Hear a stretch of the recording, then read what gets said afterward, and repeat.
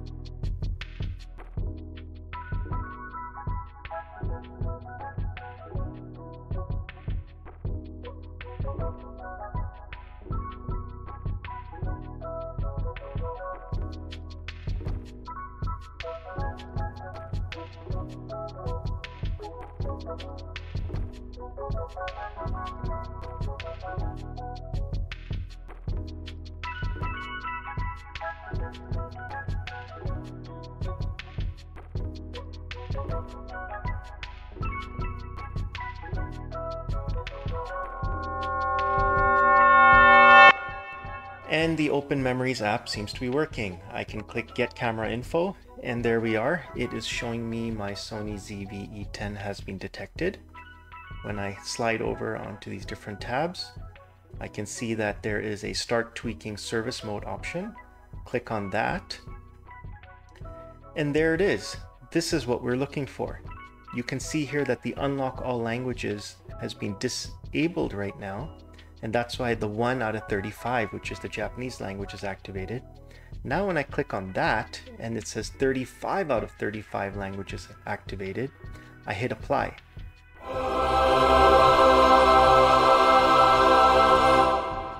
Done.